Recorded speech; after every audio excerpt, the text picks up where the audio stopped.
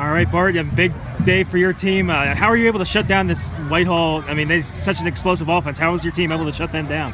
It all started at practice. The seniors really stepped up this week, and we probably had the greatest practice all season, including camp and everything this week, and it really showed in the game.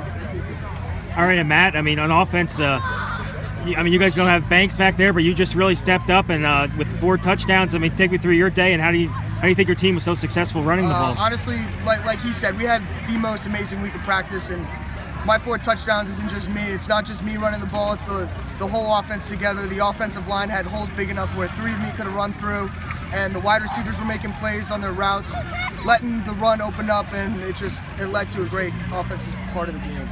All right. I mean, coming back from that Parkland loss, how big of a win is this for your team, Bart? I mean, just to turn things around like this so quickly. Defensively, it's a great win. Whitehall coming in here, having one of the most high-powered offenses in the league, and holding them to 14 points, it's great. It just really washes that bad taste out of our mouth.